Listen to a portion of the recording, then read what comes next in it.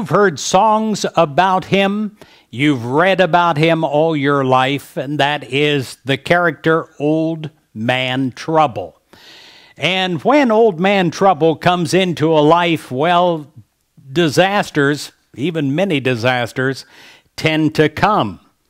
As life unfolds, all of us suffer in some ways.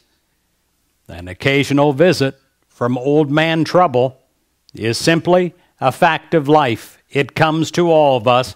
None of us are exempt. But when tough times arrive, we may be forced to rearrange our plans and priorities temporarily. But even in the darkest moment of the darkest day, we must remember that God's love is with us, and that will soften tough times. It will take away the sting, and it will get us back on the track of recovery and restoration. We must never forget that God intends for us to use our setbacks as stepping stones. And the way we can do that is stepping with God on the path to a better life. When you're faced with a tough time in your life, you have a choice. You can begin the difficult work of tackling your problem, or you can immediately go to God and ask God, God, I need to tackle this problem, but I don't want to do it alone. I've done it alone so many times. I want your help. And I want your help so that I don't feel defeat and that I don't feel a sense that I need to surrender. And even the smallest problems go away. The biggest problems are melded down to size, where you can grip onto it, where you're given the wisdom from God on how to handle it on a day-to-day basis, a moment at a time.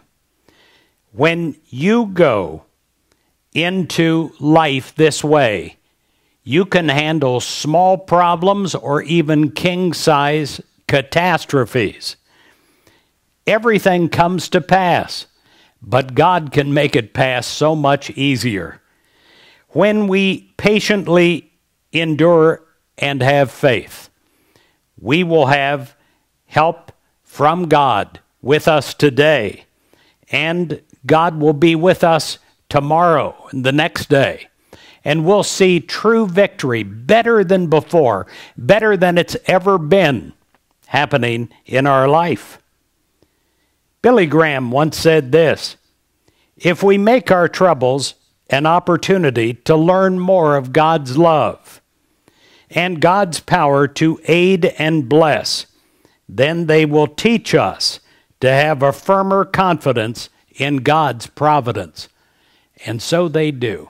When you go through a miracle in your life, when you have the touch of God come to you, you absolutely know that this is real and that it can be counted on in small, difficult times and king-size catastrophes. James 1, verse 12. God blesses those who patiently endure testing and temptation. Afterwards, they will receive the crown of life that God has promised to those that love God.